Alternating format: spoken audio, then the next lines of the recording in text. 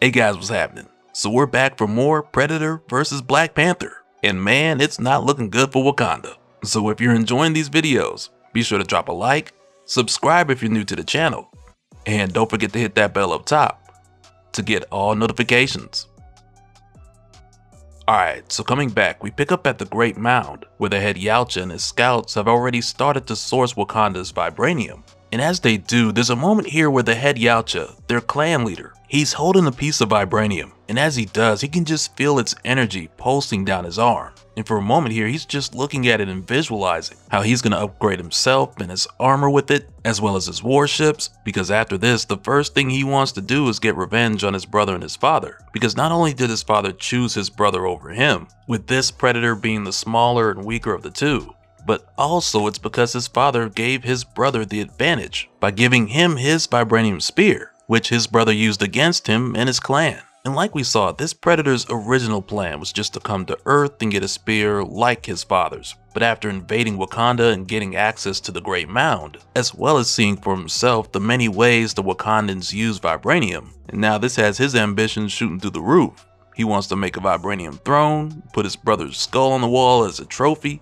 You know, he's ready to show out. And the members of his hunting party are practically on the same thing, because there's a ton of them hunting throughout Wakanda to collect trophies, because they want to show their strength as well. But as one of these predators is collecting a lion's skull, he holds it to his chest like, oh yeah, this is gonna look nice right here, only to soon after catch a spear through the back from none other than Okoye, who at this point has now killed 3 of them. And right after this, she's nearly taken out by another predator who spotted her from up in the trees, but that one's taken out by T'Challa, who shows up and snaps its neck, which is something I don't think I've seen before in any Predator film or comic. Like, I can only imagine that takes a significant amount of strength. And so now this is the first time T'Challa and Okoye have seen each other since the Predators arrived. So at first they're just relieved to know that the other's okay, but now they've got to figure out their next move. Because prior to this, when their comms were taken down, this let T'Challa and the others know that Bern and Zana had already been compromised. So right here, one of the members of the Hattusarazi suggests that they hurry there. So T'Challa tells them that they will move quickly, but they've got to be careful in planning their next move, because these intruders have already caught them off guard before, and that's already cost them many lives. So if they were to rush now without thinking, that could cost them even more. So next, T'Challa goes over what they've learned about this new enemy so far. And one of the first and most obvious things is that they're hunters, which from there begs the question, why would they hunt in Wakanda, since there's plenty of other places on Earth they could have hunted? So after posing this question, the answer is pretty obvious, and that's vibranium. And I mean, sure, there's other places on Earth where you could find vibranium, like the Antarctic vibranium with its anti-metal properties. I'm sure there's some locations where you can still find reverbrium, which is like your synthetic vibranium, but among the rest, there's nothing like pure Wakandan vibranium. And there's no place in the world that has more than the Great Mound. So T'Challa and the others hurried to get there next. And as they do, for a moment here we jump back over to Shuri, who we last saw with Magikina, just outside of Wakanda's border, being pulled back inside the perimeter by a scout predator. But as he tries to keep Shuri from getting pulled in, he's quickly wounded in the process.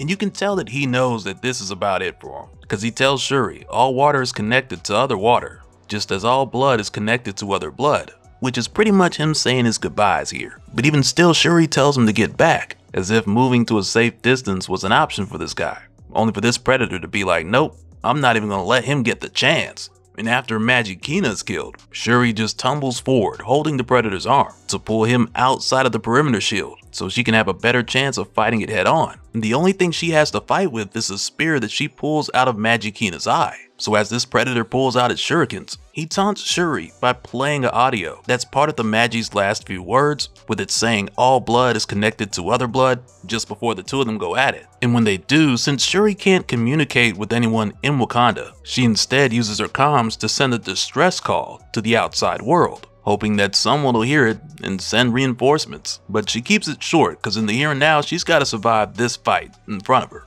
But following this, as T'Challa and the others are making their way to the Great Mound, for a moment here we do a bit of a flashback, because as they make their way, T'Challa's quiet, because he believes there's strength in silence, just like there's strength in a mask. And we're told here he needed to be silent now because he was afraid, because of what he had learned when the Yautja struck him with their shoulder cannons, when he fell into the swamp and the mud swallowed him, when darkness came, and he visited the ancestral plane. Cause like we saw back in issue 1 when T'Challa was knocked out of the trees by the different scout predators who hit him with their plasma cannons, he was out of it for some time. So now what this does is it goes back to that moment before he came to, and it tells us that T'Challa took a trip to the ancestral plane and he had a talk with his grandfather, Azuri the Wise, where during this talk, Azuri tells T'Challa that the Predators came to Wakanda before, which is something that we knew from issue 1 since the Predator who's there now, he was defeated by his brother who used their father's spear, which was made of vibranium that came from Wakanda. But what's new and interesting is that we didn't know this Yautja's father fought against Azuri, and he goes on to tell T'Challa here, close to 500 of us died before it was all over. We burned their bodies, but we studied their weapons. Their cloaking technology helped inspire the perimeter shield, as did their greed for blood and vibranium. I was called an isolationist, but you can perhaps understand why. I wanted to protect my people, not just from these predators, but from all predators. And I'm saddened to say, that task now falls to you, grandson. And I gotta admit, that's a pretty wild revelation that just sends my imagination down a rabbit hole.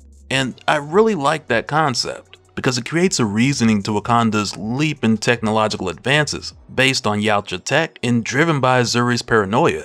And to bring it back to these predators who've come now, this also explains how they were able to get through Wakanda's barriers so easily and hack all of their tech because it was based on their own. But Azuri goes on to say, if I am certain of anything, it is this. There will be nothing but bones and ashes left of Wakanda. If these predators have their way, you must stop them. The Panther must win. Which now brings us back to the present with T'Challa, who's made his way to the Great Mound with the others. And as soon as they arrive, T'Challa gets the drop on 2 of these predators who are here watching the entrance. And after he does, the Dora Milaje gets to stabbing him like crazy. But when they all leave from here to go deeper into the mines, we find out that T'Challa made a huge mistake because one of these predators was still alive, and they managed to send the word out to their clan leader to let him know that the Black Panther is coming. So right now with T'Challa and the others still believing that they have the element of surprise, that is no longer the case. And it's all because of one little slip up. And we're told here that T'Challa made this mistake because of his haste, because of his fear. And with that said, I want you guys to keep in mind, from what we've seen in this story so far, we're dealing with the younger T'Challa who's still trying to figure out how to run his kingdom and how to protect it. Because going into this, we saw the whole thing with him and Shuri going back and forth about the idea of Wakanda opening up and helping others, which will make it interesting to see what he thinks about Shuri calling outsiders for help. But going into this, we're just shown that T'Challa's been doing things the way that his fathers did before him, which on one hand has him very closed off and protective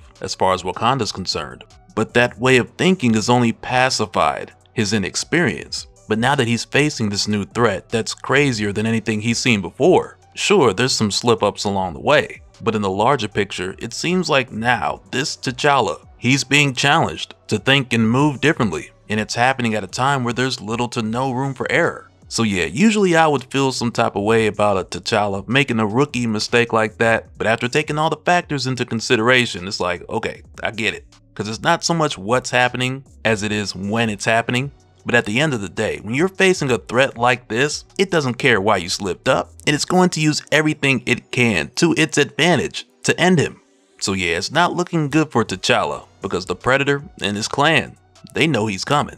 And following this, for a moment we head back over to Shuri, who's barely come out on top against the scout that was trying to grab her, to where after she kills it, she pulls off its helmet. And when she does, you know she's got to tell him how ugly he is. Wouldn't be a Predator story if she didn't. But with her investigating this predator just out of curiosity, she soon realizes that its helmet is more than armor, it's a computer. So now this allows the history of this Wakanda's technology, which is based on Yautja technology, to once again work in the Wakandans' favor. Because since the Wakandan technology of this world was based on Yautja tech, this opens up the possibilities for Shuri to use this helmet to her advantage. But not long after she puts it on, she hears something fly overhead, which at first has her like, okay, what now?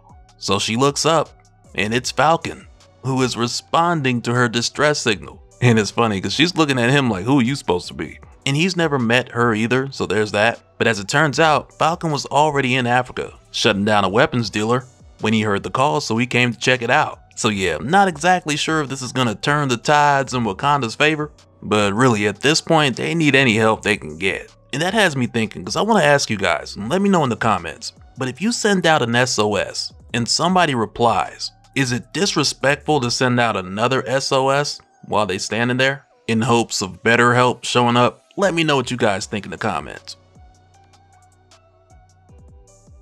And so now real quick, I want to give a special shout out to all the patrons. Thank you guys for all of your support. And for anyone who's new here, who wants more information on how to support the channel, I got a link below where you can go to patreon.com/dopespill. But that'll do it for this one, guys. Let me know your thoughts down in the comments below, and we'll do it again on the next one. Alright, later.